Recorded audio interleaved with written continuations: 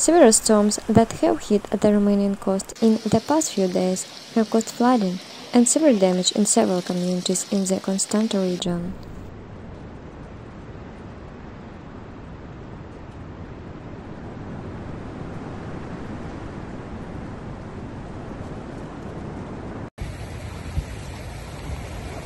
The resort of Vama Veche, one of the most visited on the country's coast, was badly damaged by heavy rains.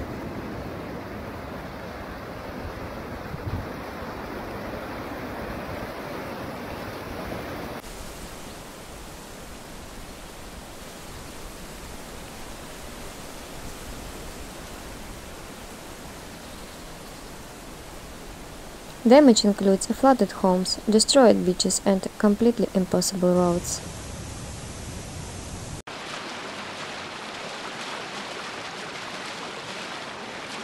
An explanation for coastal flooding may be that it was fueled by extremely warm sea temperatures and also due to climate change.